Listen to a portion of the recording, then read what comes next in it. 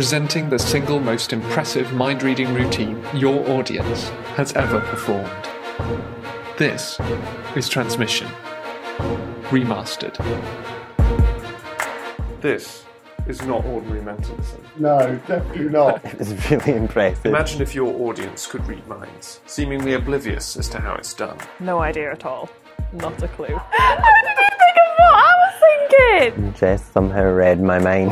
I have no idea how she possibly could know. I was able to read minds.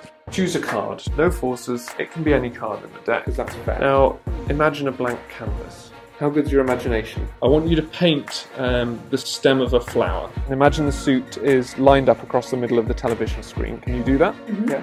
That's the suit of Rachel's card. Diamonds. Is it a diamond? Yeah! What card do you think it is? 4? Is it the Four of Hearts? Yes, perfect. That's incredible. It's the 5. You have no idea what card she No. picked? No. You haven't got a clue which card he's thinking of right now? No. No? Okay. It seems impossible, but your mind reader genuinely doesn't know the identity of the selected cards until they name them. So if you were to somehow end up naming Rachel's card, you'd have no idea how that was done. No. What number are you thinking 9. of?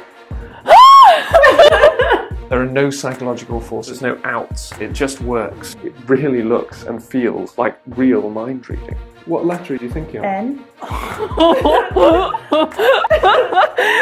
Oh my goodness! And all performed by somebody that you've never met before. I'm just totally confused, absolutely mind boggled. I thought it was amazing. It's really impressive.